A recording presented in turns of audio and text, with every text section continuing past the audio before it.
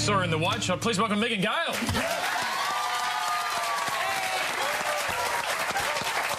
Oh, White, obviously, I mean, Lance. Anyway, I am... I'm thinking about that because you're currently your swimwear line. Yes. You're actually helping fit bikinis and swimsuits on Today people. I was, Yeah. yes. So I can't imagine a worse job in the world. Like, I've been bikini shopping. That's hard work. No, well, it's actually quite a confronting task for a lot of women. So today we did a workshop down at David Jones in the Burke Street Mall in Melbourne, and I was literally in the change rooms with women, helping them get the right size. What kind of approach do you take? Because I used to sell bathers when I was 19 in a surf shop, and one of my friends said, going with the theory, the first pair of bathers they put on go, oh, no, that doesn't work for you. So when they put the next pair on, you go, that looks amazing. They'll believe you because you were honest enough to tell them the first pair, which I always found such a horrible thing to have to say to people. Yeah, but did you do it? But it worked, and I thought, is that what they all do when they say, oh, that looks great, you know? I'm pretty honest, but well, this one particular lady, she yelled out and asked for my help, and she said, look, I love this, but it's not quite enough coverage on the bust. And I said, that's because it's for a C cup. Would be nice if we all had that problem. For a C cup, and I said, you're at least a double D. You've got the wrong size on. So I went and got her a double D to an E cup, fitted like a glove, and she bought it. So that's the thing. A lot of women actually don't put the size on that they need to. So it was great to kind of help them and talk them through the different silhouettes and what they could possibly fit into. What do you think I am? Yeah. You're quite buxom, actually. I didn't notice that about you. I was buying new bathers the other day and someone described my body as looking like a snake swallowed a beanbag. Is that a compliment?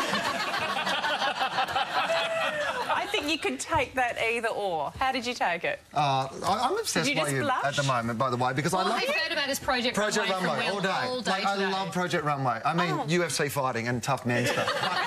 But I also love Project Runway and Saba. Do you remember Saba from the series? Yes. Can you talk me through what that fella was like? He was, I think, the self-appointed villain of this. He even had a villain moustache, which he twirled. I don't know if he grew that for the show, but look, he's been in the business a long time, and he was one of the people that we get on that's actually been in the industry for years and is looking for the show as that one last crack at having a go. But can I say this about him on the show? And if you didn't see the show, what he'd do every time was he'd finish before everybody else, and then he'd boast about the fact that he'd finished before everybody else. Well, he had a nap once. We busted him having a nap. Having a nap in the time while everyone else is rushing. But then they would go to runway and everyone would just say, oh, your things aren't finished. You probably should have worked while you were... See, no, that's the thing. I think, he probably should have focused on this because he's not in the final, unfortunately. But he was a good bloke. Megan, you've also been filming the Mad Max sequel, I gather, so tell us about that. I have. That was so much fun, such a great experience. It was in Namibia, wasn't it? In Namibia, yes. My first trip there, and had never been there before, and it was just, you know, such a wonderful experience, and got on board and did my own stunts, which almost killed myself. Did you watch the originals, though, which is what, the first one was what, late 70s, 79? Well, yes, I do actually remember them from when they were released. Some of them, many moons ago. But I was very familiar with the franchise heading into it. So what kind of stunts were you doing? I don't want to give too much away, but a lot of rolls across rocky grounds and going up and down towers, and you get bruised up. Yeah, I completely wrecked my knees one day and almost put my shoulder out, and dodging out of the way of cars and bikes and standing up on the back of bikes, shooting guns. Learnt a lot about shooting guns. I'm pretty good with a lot of semi-automatic weapons now. But anyway, that's by the by. You seem really, really happy to... I know. Is that a bit twisted?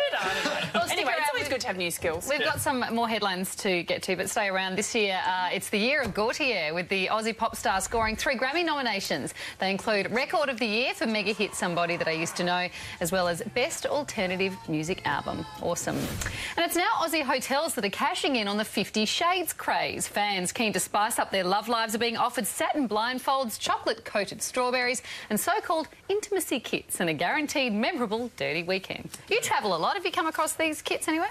I have not. If I had, I don't think I'd tell. What is an intimacy kit? Well, I don't know. You see, I thought 50 Shades, I haven't read the whole book, but I didn't think it was chocolate-coated strawberries. I thought it was kind of more like, you know... That's 50 Shades of snacks. Where's the handcuffs? You know, isn't that more what it... I haven't read it. You travel a lot for your work. What do you look for in a hotel? Because what I always love, if you go into a hotel and they have a sash over the toilet, because then it's like your toilet like Miss Universe. Oh, that paper sash. Yeah, that says someone cleaned this and they put a sash here. Yes.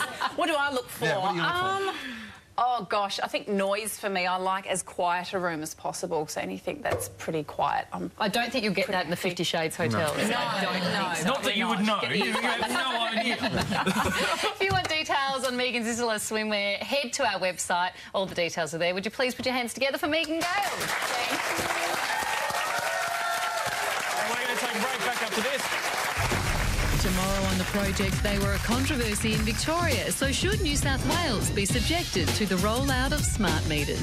Plus Selma Hayek and Kevin James. That and all the day's news, the way you want it delivered, 6:30 tomorrow night on The Project.